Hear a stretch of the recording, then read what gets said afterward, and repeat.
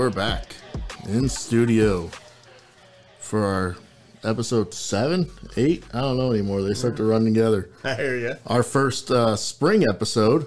I am your host, Cody Kelly, joined by my co-host, Scott Brown. Yeah, we are in the midst of March Madness, and I don't think it's just basketball. Quite a bit of March Madness going on. Yeah, it's pretty interesting for us because we're just trying to find time to record now with baseball season on us. There's a little more time at basketball season now. It's pressing. Yeah, I know now that we're coaching the sport, this gets a little tougher. Let's jump into the Riverbend Roundup. It was a busy week for Riverbend. Yeah, the volleyball girls spent this week in game mode. They had 4 games. They spent 3 on the road and had a home game this week.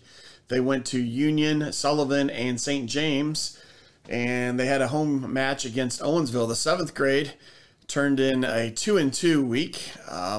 Coach Brown believes it was a long week, but it was nice to get in the win column, and she sees some good things going forward for the rest of the season. The 8th grade under Coach Carrico had a really nice week. They went 3-1. She was super pleased with this athletic group of girls. Fun to watch. The team was led in high total kills for the week by Alana Reeder. So the girls volleyball is trending up now. Yeah, and then track also started this Monday with every other spring sport. Coach Melanie Missy and Coach Angie O'Neill have taken over the middle school track program. They've officially moved track practice to the high school now. They've got 56 athletes currently on the team. That's quite a bit. And their first meet is after spring break. And then as we go up to 425 Indian Warpath, varsity girls basketball wrapped up their season last Saturday with a 45-28 loss to the defending Class 3 state champions Lift for Life Academy. Their record on the year was 9-16, Coach Missy's first year that saw a vast improvement from last year's record. Everyone is back next year, and Coach Missy will have even longer to establish her tempo, style of basketball, and work on some skills this summer. Yeah, the girls showed a lot of promise the last third of the year, I thought, and big things coming. Yeah, they finally started to learn how to win. Now we get to take it into next year with that same group. It should be fun. On the boys basketball side, the Indians finished their year with a 47-43 loss to Lutheran South in districts.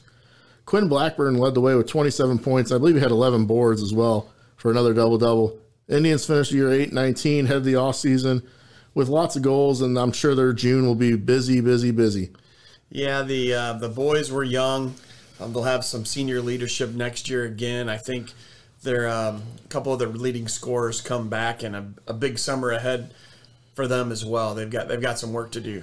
Now, I'm going to let you talk about our little dynasty here next. Yes, the dynasty. It finally concluded with a big conference meet for the speech team.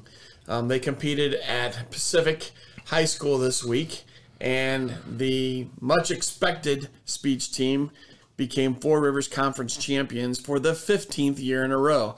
Ed Kapler's program just continues to dominate. At the conference meet, the PHS speech team won 8 of the 11 individual events, and congratulations to these 8 conference champions. Riley Cook, champion for dramatic interpretation. Madison Lewis for prose reading. Cadence Schecker, original oratory. Ellie Nam and Riley Cook for duo interpretation. Ellie Nam and Madison Lewis for duet acting. Julie Patton, radio speaking. Ava Dusinger, poetry reading. Lila Lloyd, storytelling. Those were the 8 individual champions at the meet. The following Pacific students also received conference medals. Drew Raymer, second in extemporaneous speaking. Bella Ginsler, second place in poetry reading. Alex Harris, third place in extemporaneous speaking. Drew Raymer, third in original oratory. Caleb Cancian, third place in radio speaking. And Malaya Gertis, third place in dramatic interpretation. Great job, speech team. Yeah, that's 15 years that the conference championship's been handed out for speech, and all 15 of them reside at Pacific High School. Yeah, you can't say anything else but dynasty. Yep, you go into that and thinking second place if you're someone else. Exactly. Then on to the dance team. They finished up their regular season, I guess season as a whole, with the state competition. They finished second in the mixed performance and fourth in hip-hop at the state competition. So congratulations to them. And then on to the track, soccer, and baseball for the spring season. Track season, the track team's led by kind of a whole brand new coaching staff. Coach Mendersky takes over as the head coach. Coach Hillhouse is back in as an assistant. He's been there before. And Coach Alexis King is new and joins the staff and will lead them into the spring. On the soccer side of things, Coach Dana Kelm is back as the varsity head coach for the girls, joined with the new assistant Steve Smith, who was the varsity boys head coach, who they will be on the program here in a few weeks. I believe we were trying to get that penciled down. They're finishing up tryouts this week. Yeah, that group has some talent. I know they could score a little bit last year. They were young last year, but throughout our practice and me out on the track with the baseball kids, I just peeked over a little bit at the soccer team, and there's some skill. Yeah, and speaking of baseball, we had 36 kids try out this year for the team. We should have enough for 3 teams, and I'm saying we because we coach it. Varsity opens up the season opener March 18th at Sullivan in the first ever Four Rivers Conference preseason tournament.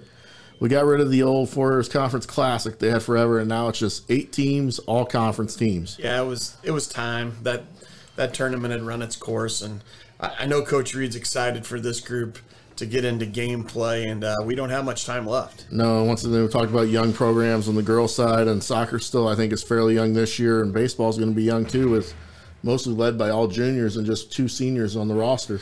Yeah, if you want to get out and watch some kids play in the spring, the baseball group, the soccer group, the kids on the track team, go out and enjoy the weather, and I think you will not be disappointed. And this week is normally right now we would turn to our student correspondent, Charlie's Corner, but Charlie's been preoccupied with track practice, and we completely understand. So we have nothing for Charlie's Corner this week. We will hopefully have him back next week with maybe some interviews from the track side of things. Yeah, for sure. Before we get into our interview this week, as we were joined with Katina Armstrong, the Director of Communications for Merrimack Valley, to discuss the St. Patrick's Day Parade coming up, and Blair Thompson, our Athletic Director, just to talk a little bit anything Indians athletics. Let's go to everybody's favorite segment of the week. Performance of the week. I'm going to jump in this time. I'm going to beat you to it, Mr. Kelly. I know which one he's taking. Yeah, I got to jump on this speech team. Ed Kapler, we're trying to come up with a good comparison for this guy. We're going to go with the John Wooden of the speech circuit. I'm telling you, this guy, all he does is win.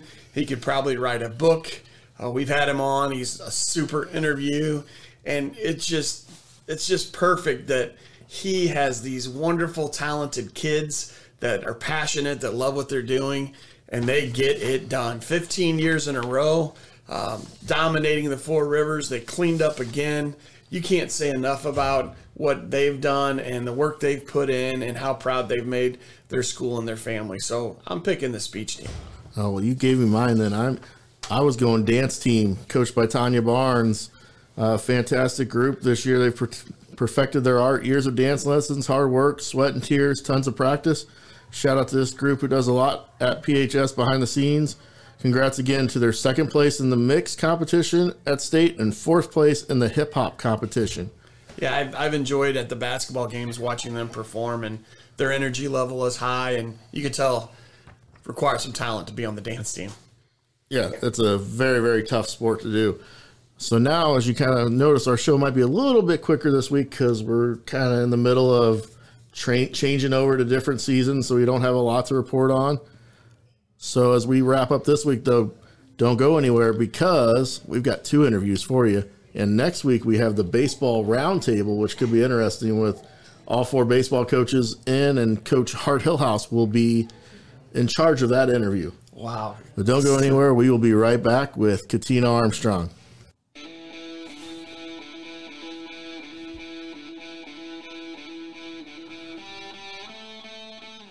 And we're back in studio, joined with Dr. Katina Armstrong to discuss the upcoming St. Patrick's Day Parade with us. It's still hard for me to say doctor. I'm still getting used to it because I said Mrs. Armstrong for all of 5th grade whenever I had you as a teacher. Thank you for joining us. Yeah, thanks for having me. I appreciate it. So if you would like to tell everybody just a little bit, though, too, about what you do for the district, I guess, before we jump into the partnership, because you are a Merrimack Valley employee. Yes. So one of the best parts of my position as Director of Communications is to partner with community organizations to get our students and staff involved in the community. So one, I'm on the Pacific Partnership Board, and two, I'm on the Pacific Area Chamber of Commerce Board, which lends to lots of opportunities for our students and staff. Which is also part of the reason that you're in today. We have the upcoming St. Patrick's Day parade that we wanted to get a little exposure for. When is that parade and where is the parade taking place? Yes.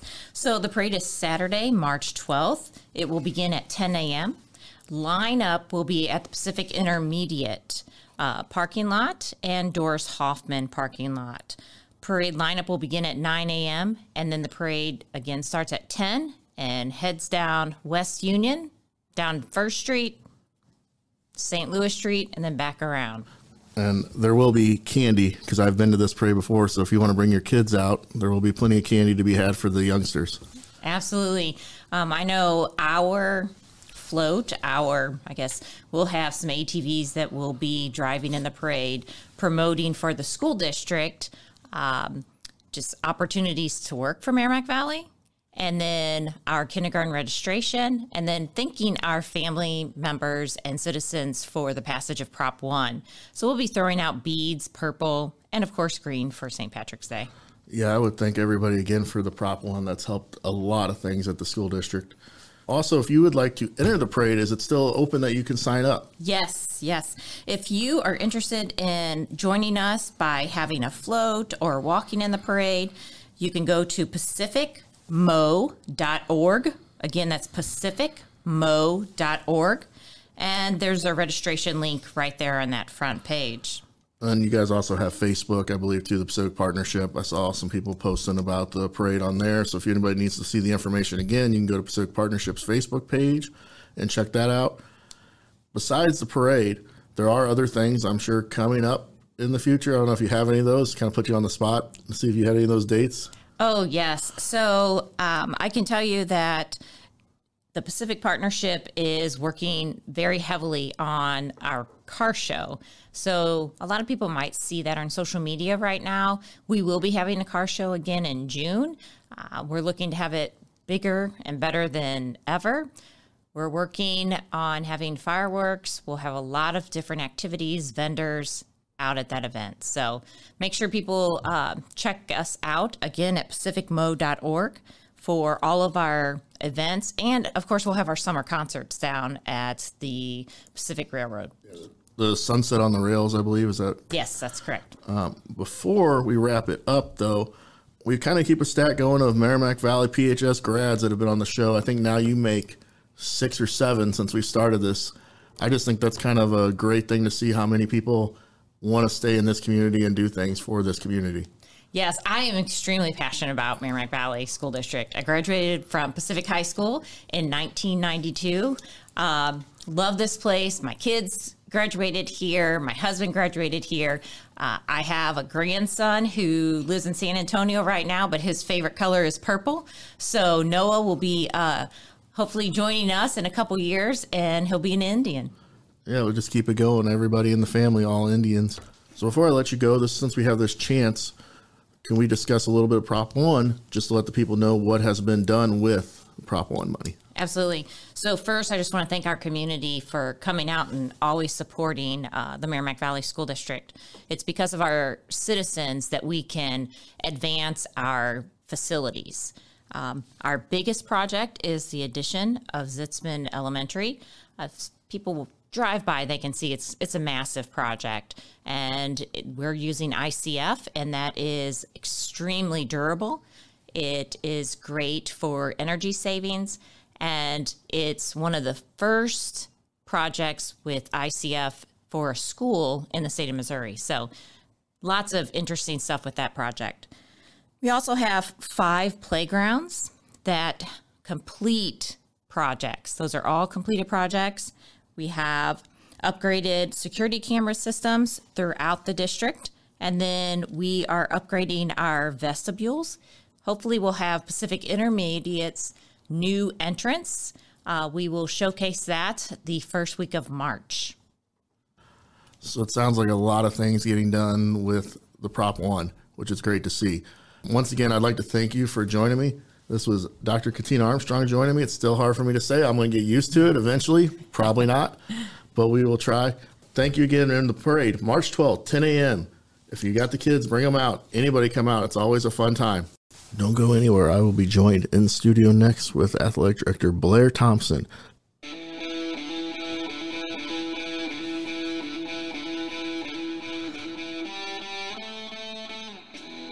Joined back in studio with our Athletic Director, Blair Thompson. This is kind of a nice interview. This is the guy that made this show possible for us. Yeah, glad to finally be on here. And like you said, just an idea that came up, and credit to you, Coach Brown, for really taking off with it. You know, we were able to get some equipment, and, you know, any idea, a good idea is still just an idea until somebody actually does something with it. And you guys have certainly done that, and I think a lot of people have enjoyed what you guys are doing. Well, like I said, we couldn't do it without you, so thank you again. Before we dive into just like the athletic directing as a whole, why don't you tell us a little bit about you? I know you're not originally from here, so some people are interested in that background. Yeah. Been a couple different places. Started out my earliest days Macon, Missouri. Had a father who was a basketball coach, teacher, and we ended up moving to Jefferson City. I was in middle school, so graduated from there. Ended up playing some college basketball at the University of Central Missouri. Stuck around and coached on Coach Kim Anderson's staff for 3 years. Got into high school coaching once I was done with that. Coached for 15, 16 years up until recently when I decided to take the jump into admin, and Pacific provided that opportunity for me, and I'm glad for it. Been here ever since. And I can, I'll just go ahead and say we'll forgive you for being a coach at Sullivan for those years. Yeah. Worked my way up 44 finally, huh? Yeah. The rivalry with Sullivan Pacific maybe isn't what it used to be, but back then it was pretty hot. So yeah, we'll let it slide now. So before we dive in, so we talked about your coaching. Do you think coaching kind of prepared you for this role as an athletic director before you even took the job? Oh, I don't think there's any doubt. Having been around a bunch of coaches, having done it, working my way up, first as a graduate assistant, and then in Class 3, Class 4, and then eventually Class 5 for 10 years. The responsibilities became greater and greater with each job. I was at Jefferson City right up until I got here. And, you're looking at just a massive amount of youth numbers you're talking about, and summer schedules. And that's kind of what got me onto the admin side of it. I actually enjoy that kind of stuff, trying to schedule things and tournaments, shootouts, regular season schedules, multiple levels, and just kind of making things how I thought they should be. I was given the freedom to do so, and took off with it, and got to a point where I'm decided to make the jump and do it as a job instead of just as part of my job. So, there's other challenges that come with actually being on the AD side rather than just coaching, but those have been some adjustments that I've had to make and challenges that I've had to face head on. But it's been, I had an idea, but I think just like a lot of things, until you actually do it, I had an idea in my head of what an AD did and what it was. But there were a lot of things that I've had to experience and just, ask and call on some people. And I've had a lot of great people help me survive the first year and a half, if you will, and get through that. Yeah, you picked a interesting time to jump into the athletics with everything that we had going on. Sure. So kind of going into that, what's the one biggest thing you didn't anticipate with this job, non-COVID related? Yeah, well, the obvious one would have been the COVID related stuff, but that was a challenge for everybody, not just me. And that's one thing that I try to keep in perspective, is we're all trying to figure that out as we went. But really, just the challenges for me coming into a new district, where you're trying to figure out how to get your questions answered, when you need stuff, who to go to, and you're trying to do all this stuff as fast or in a timely manner as possible. And, that became difficult especially with the amount of questions that needed to be answered during the whole COVID thing. So just learning how the Merrimack Valley District operated from an activity standpoint, that's the biggest challenge coming in. You're trying to meet a bunch of people, communicate, but at the same time, you're having to wear masks and can't get near anybody. It became a little bit challenging. But we figured it out. And at the same time, you're trying to meet just a lot of new people while you're doing that. And my other one would be, I guess, too, having Andy Herbst still here, our former athletic director. That's kind of a rare thing to have the AD still in the building, the former one, a lot of places. So you're able to call on him for some advice here and there, too. No doubt. As I mentioned earlier, a lot of people have been willing to answer some questions, and Andy's definitely been one of those. I've wore him out from time to time trying to pick his brain. But, in talking about learning how a district works, man, there's no better advantage than having the old AD who's willing to work with you and still wants to see everything do well, run smoothly, be successful. He's in the building and just or a phone call away. So he's been tremendous, been more than willing to help with whatever I've brought forward. And, and I can say that about a lot of people in the district, which speaks very well. Sometimes it's kind of tough, like you said, to get to know people when they got masks on. You can't talk to everybody your first year here. That's just the way it was. Started to build some good relationships. As we get into, we're kind of in the middle of the seasons right now, so I'm sure you guys are busy with entering rosters on Misha, checking the physicals, all that stuff from this week. Yep, just the administrative part of that. And, Lauren Quino up in the athletic office does a tremendous job. That's a big part of what she does. Very organized and on top of that, among other things. But coaches, are very busy picking out their rosters and, mix and match and putting things in place, getting ready to make the run. We've gotten lucky here with the weather as well. So we're off and running. We're about a week in, and jamborees, games will start up. Inter-squad scrimmage, whatever coaches have going, will be starting here soon. So looking forward to that little change. I'm ready to get outside after being stuck inside all winter. That's about that time. All right. Well, some of you guys may have heard this guy's a very busy person. He's gotten a couple text messages and some phone calls since we've been in here. Yeah. Everybody is always looking for the athletic director. That is one thing I do know about the job.